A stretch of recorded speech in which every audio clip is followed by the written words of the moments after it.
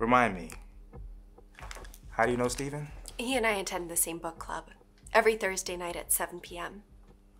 Mm-hmm. And where does this book club meet? Well, at various bars in the historic district, but I've been trying to get them to choose something more sobriety-friendly, like an ice cream parlor or diner. You're sober. No, I just think it would be more inclusive. Right.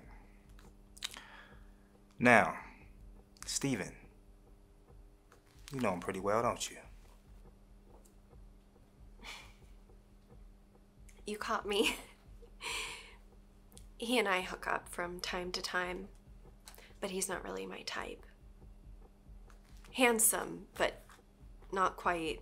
Good enough? I would think you'd be flattered to date someone like him. That's kind of rude. Don't you think, Detective?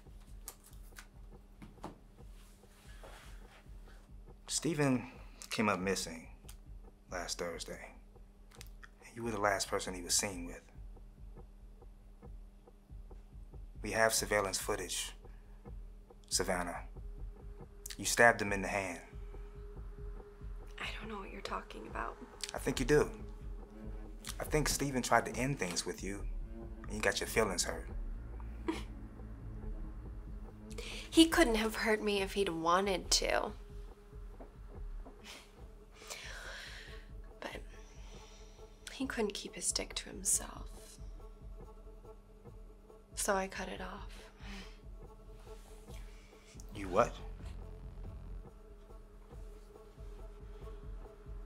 Bet you didn't think I was capable of that either, did you, Detective?